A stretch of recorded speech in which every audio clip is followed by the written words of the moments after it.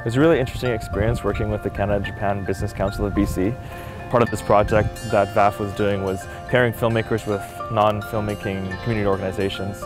It's a story that has some universal themes about intergenerational issues, and then of course there's a strong business element as well because we worked with the CJCBC. We are Canada-Japan Council of British Columbia that consists of 10 business associations and 1 observer, Mokyokai.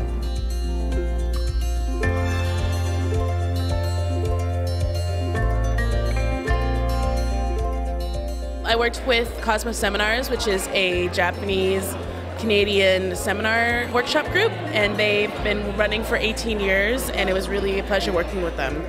The collaboration between the groups, between myself and the organizers, have been really easy, and it's been fabulous working with these lovely ladies.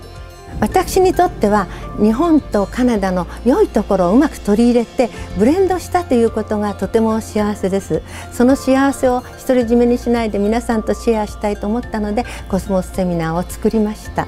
これからも一生懸命ボランティアに励んで、日本の紹介をしたり、また日本に行ってカナダの紹介をしたりして励みたいと思っております。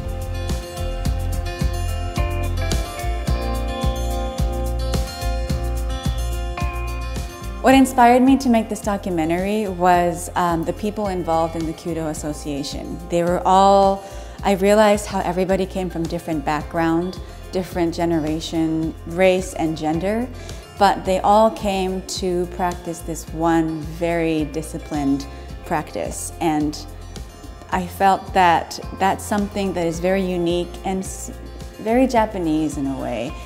And I love that that resonated with the Canadian community. I started this club for very selfish reasons. I grew up as a very angry person. The anger and violence just doesn't help later on in life when you're older, when you have kids, when you have a job. I noticed when I was doing Kyudo that the anger kind of went away every shot I took.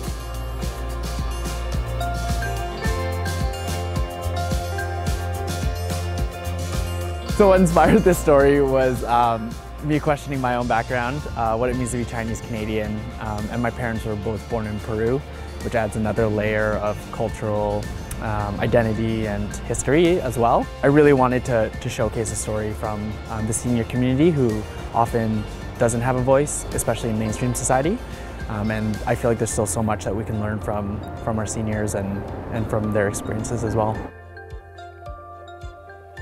When I started working in 1988, I worked on the Japanese-Canadian redress settlement, and it was at that time I started meeting people, the seniors of that community.